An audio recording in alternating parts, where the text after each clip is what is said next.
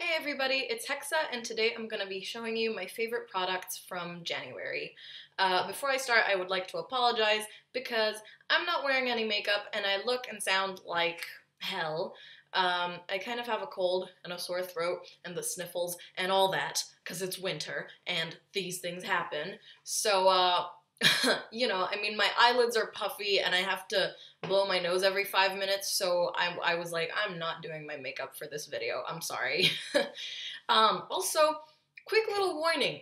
If you're not good with sharp things, don't try to do your eyebrows using an eyebrow razor, because I cut my face. Right there. Do you see that? I did that myself, because my eyebrow razor slipped while I was trying to do my eyebrows. So, just quick little warning. Eyebrow razors can be dangerous in the wrong hands. And quite apparently, my hands are the wrong hands, which is really weird because I did Nina Vay's eyebrows using an eyebrow razor and it was fine. Anyways, I'm gonna start with hair care. My favorite shampoo and conditioner for this month have been the Schwarzkopf Extra Care 8 Precious Oil shampoo and conditioner. They're really hydrating, they smell really nice, and I've been using this shampoo and conditioner every day since my mom bought it, and I'm really liking it. Next, I'm going to do skincare products, starting with washes, and then I'll move on to creams. So in December, I got my first two St. Ives apricot scrubs. I have the Fresh Skin one and the Blemish Control one. The Blemish Control one has salicylic acid in it, whereas this one is more of like a hydrating thing. So I kind of like use these two depending on what my skincare needs are that day. So, if my skin's been a little bit more oily, then I'll use the Blemish Control one. And if my skin is just having a normal day, I'll use the Fresh Skin one because it's more hydrating. So definitely the Fresh Skin apricot scrub will kind of hydrate your skin and replenish it while also scrubbing away at the blackheads and all that stuff. And the Blemish Control one is a little bit more drying, a little bit more aggressive because of the salicylic acid. But definitely these two are both really, really nice, and I've found that it's made a huge difference to the appearance of my skin. And like, my pores look smaller, and my blackheads are smaller, and generally I've been getting fewer breakouts since I've started using these two, so I do really like those. The next thing I'm going to show you is the oil-free Acne Wash by Neutrogena, the pink grapefruit facial cleanser. This is also really good, but it's kind of weird because most acne washes, you can kind of feel that they're a little bit drying, a little bit aggressive, but this not so much. I found it to be really gentle, which kind of makes me think maybe it might not prevent breakouts as well as it should, because most things that prevent breakouts usually are a little more aggressive than this. But definitely this is a really good product, and I do like to use it. Just, if I don't want to use a scrub, then I'll use this instead. The next thing is the Neutrogena Blackhead Eliminating Daily Scrub. I would not use this daily because the little exfoliating granules in it are a little bit big and kind of, they kind of scratch at your skin a little bit. It says that it gently exfoliates, but I think it's a little bit more aggressive than that. However, it's very, very, very hydrating. I know I said the St. Ives Fresh Skin Scrub was hydrating, but this one is even more so. So I really like this because it's a scrub, but it still replenishes your skin and kind of gives it some moisture. So I think that's really great. A body scrub type thing that I've been using is actually this peppermint body scrub that I got from my friend Abby for Christmas. And, this is something that she just made herself. It says the ingredients are coconut oil, sugar, and peppermint extract. So it's just 3 simple, all-natural ingredients. And I'm really liking it. The sugar kind of like scrubs away at the dead skin, and then the oils can help pack in moisture. So I always, when I get out of the shower after I've used this, I feel like my skin is kind of hydrated, and there's like a little film of the coconut oil on the surface of my skin that's just packing in all the moisture. So I think this is actually really cool, and I'm thinking maybe I'll try to invite Abby to do a video with me on my channel of how to make this, in case you guys are interested. Next, I have some creams that I've been using. This is the Nivea Mattifying Day Care Cream, and I've kind of been using this as a moisturizer or as a makeup base kind of thing. I mean, like before I do my foundation, I'll apply this sometimes. And I really like it because it's very hydrating, but it's not heavy. So I really like the feel of this. And of course it's mattifying formula, so it's great to apply before your makeup to keep your skin a little more matte and to keep your makeup from getting oily or shiny looking. So I really like that. And it also has SPF 15, so it protects you from the sun. The next thing that I'm going to show you is something that actually belongs to my mom. This is the Yves Rocher Anti-Age Global Eye Cream. And if you open it up, it comes in like a little tube like this. And then when you open the tube up, it has this kind of like metal applicator. And what's good about that is that the metal is cold, obviously, so it'll kind of help to depuff your eyelids with the cold temperature. So this is really great to use in the morning if you haven't slept well or if you're sick and your eyelids are puffy. This will help you out. And the reason why I've needed to use an eye cream recently is because obviously it's winter, the air is really dry, and even though I use a really good hydrating makeup remover, the corners of my eyes where I kind of like have to scrub them to remove my eyeliner and my mascara do tend to get a little bit dry. So this has been really great for kind of reversing some of that irritation that's occurred because of the dry weather. The next thing is this Elmi Plant Skin Control Mattifying Gel Cream. Elmi Plant, I think, might be a Romanian brand actually, and I really like it. It says it has tea tree and bamboo. It's a non-greasy formula, and it's recommended that you can use this for a makeup base or as a primer. So I do use that a lot for, you know, just as a primer. And I really like it. It's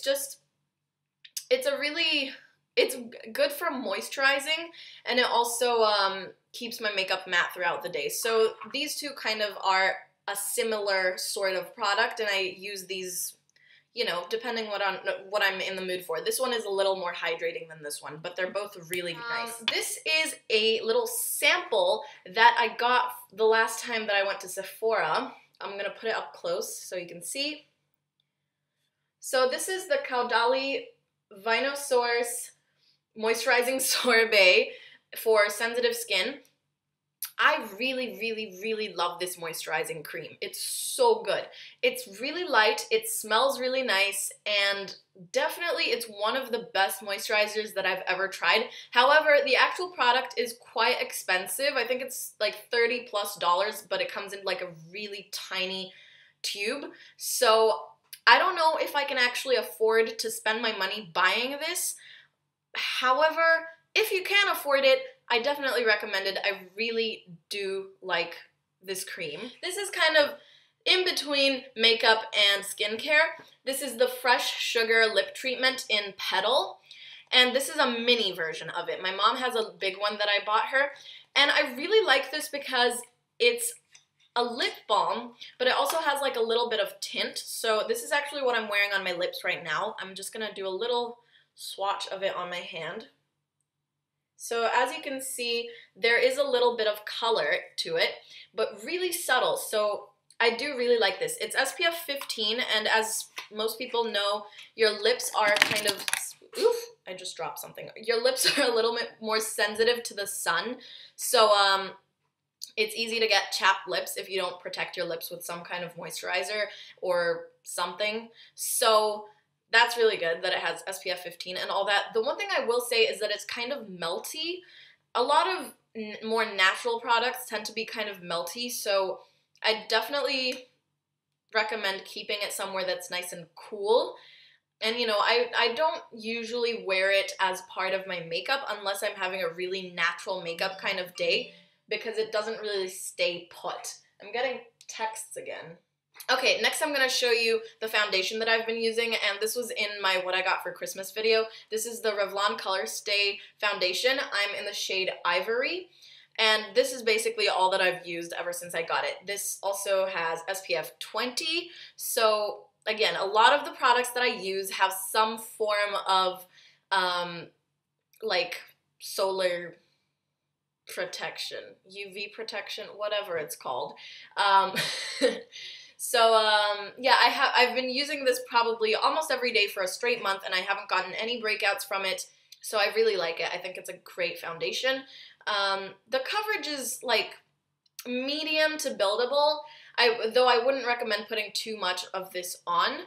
But anyways, it works for me. It depends on what your personal needs are and what kind of foundations you like, but this definitely works for me. Next, I'm going to do brow products that I've been using, and there are two. The first is the Gimme Brow by Benefit. I use the one in shade light to medium, but I also want to get the darker tone because I like to mix it up with my brows, and I do like a bolder brow, so I'm thinking I could try the darker shade. But this is definitely really, really helpful and just easy to use, you know? Like, it takes a bit of practice learning how to apply it, but once you get the hang of it, it's definitely very easy to use. And the other product that I've been using is from L'Oreal. It's this Brow Artist Designer Pro thing.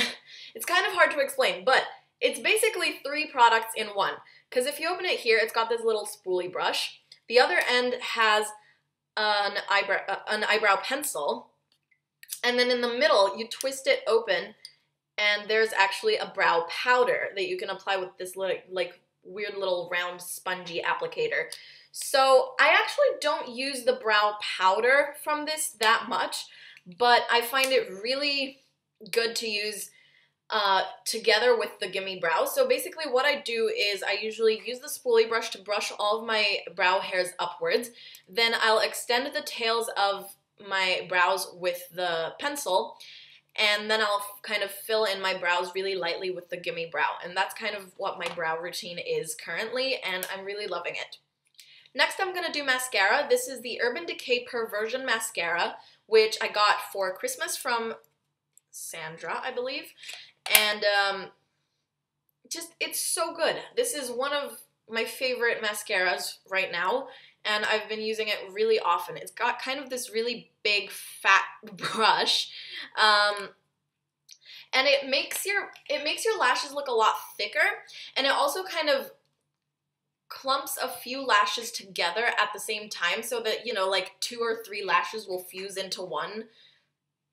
It's weird. I don't know how to explain it in a way that sounds appealing, but it's it's definitely a really good mascara. I really like this. Next, I'm gonna do my favorite nail polish, which I think I might have already mentioned. This is the OP nail polish in Tickle My Francie. Yes, and this is like a really nice kind of pinky purpley nude. It's what I'm wearing on my nails right now. It's really subtle. It kind of works with a lot of skin tones, I think. Like, even if you're a darker skin tone, this would still look really nice on you. Not necessarily as a nude, because it's not exactly a nude shade. It's kind of nude-ish, but it's a really nice tone, and I definitely really like it. I think it's very wearable just for every day, for any occasion. My favorite eyeshadow palettes for this month have been the Fantastic Color Eyes palette by Etude House and the Edward Scissorhands palette by Sugar Pill. The Edward Scissorhands palette I've been using a lot lately, especially the top row of colors. I think it's just so, so beautiful. It's got a really great combination of shades, and there's, you know, I don't know, there's a lot that can be done with this palette. And the other one by Etude House is just, it's so pretty. There's so many really gorgeous colors in here. These are the shades. I'm going to take out this little applicator wand thingy because I'm going to end up dropping it. But so as you can see, there's this like really nice copper shade that I love for my lids. This is a nice highlight for the inner corners. This is nice to kind of, well, actually both of these two, the pink and the mauve, are both really nice for transition shades. And then this pink just gives me life. It's so bright. And lastly, this brownie tone, Immortelle, is a really, really great color to kind of just darken your crease a little bit and give it more intensity. So usually what I do with this brown shade is that I'll put a tiny, tiny bit on the very tip of a crease brush, and then I'll just get it right in my crease, right over here. And it sort of just adds a little bit of subtle depth, and it looks really nice. It just gives your eyes a more intense, dramatic look, but without it being overpowering or over the top. My 3 favorite lipsticks are up next. So 2 of them are from the Kat Von D Mi Vida Loca set that I got from my dad. So this is the limited edition shade called Gold Blooded, and it looks like this. It's just really pretty, you know, like it's a nice orangey red with a little bit of golden glitter in it. I just love it. And another shade that I've been wearing a lot is Coven, which is this really nice lilac, lavender sort of shade. It's kind of a bluey toned lilac tone, and I really like it. I don't know, it's so weird. I've kind of welcomed this shade into my life very easily, and yeah, it's nice. My last favorite lipstick shade has been the Stila Stay All Day Liquid Lipstick in Patina. I'm gonna do a little swatch of this as well, and I think this goes really well with this nail polish. I don't know, what do you think? They kind of match, right? A little bit, am I crazy? Anyways, that was my last product that I wanted to show you guys. I hope you liked this video. I hope you like these products. Let me know if you have any of them and your thoughts on them. And if you want a more in-depth review of any of these products, please let me know in the comments below and I will make a video reviewing them. Anyways, I hope you liked everything that I showed you today. Have a great day, and I'll see you guys in my next video. Please like, comment, and subscribe. Bye!